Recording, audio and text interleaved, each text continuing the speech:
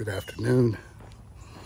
I want to continue this thought of waiting on God by today talking to you about a common theme I see in the life of leaders in both the Old and New Testament, and that is long and protracted times of waiting.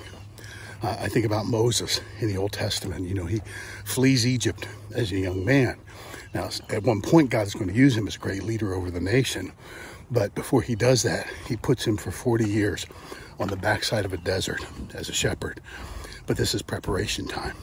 This is to prepare his soul, to prepare his heart and his mind for shepherding the people of God out of Egypt and helping to constitute them as the people of God, as a nation.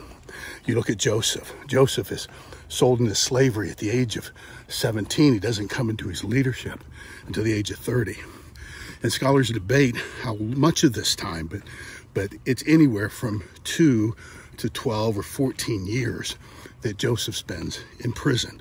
And once again, he's waiting, but it's soul prep time. It's time where God is preparing him for those years of leadership as Egypt's number 2. You look at the Apostle Paul.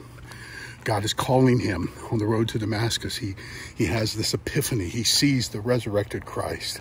But the Bible tells us before he goes to Jerusalem to consult with any of the leaders there, he spends 3 years in the Arabian desert to spend time with Jesus, to prepare for the years he'll have as an apostle to the Gentiles. Even Jesus has 3.5 years of spectacular ministry recorded for us in the gospel, out of which we only get a short glimpse into his birth and around the age of 12. But apart from that, what about the rest of those 30 years? What was God doing in Jesus to prepare him for this time of 3.5 years of ministry? I promise you this, there was a lot of waiting that took place. Waiting is all about soul formation.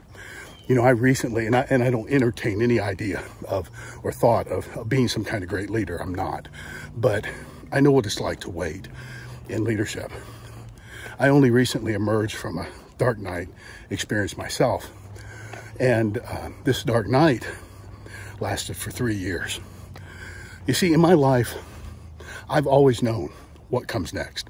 I just did. I just never questioned. I knew what was next, got working on what was next, was always moving forward. And for the past 3 years, God just kind of turned that off for me. In part because of what he was doing to complete the work that he started in me.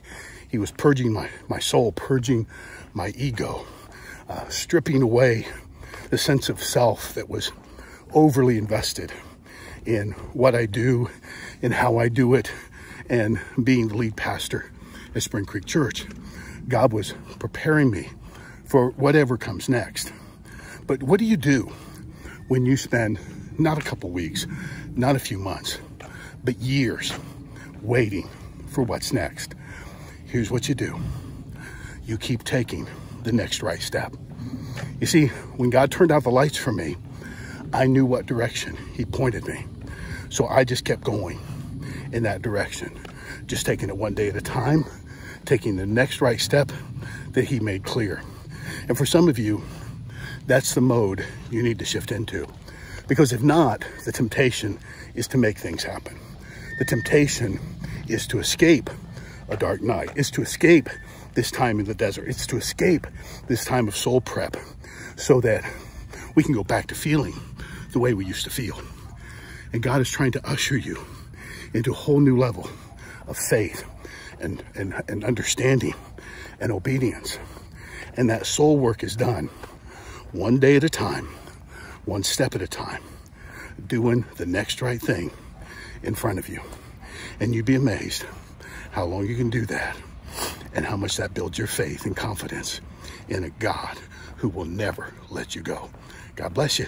See you again real soon.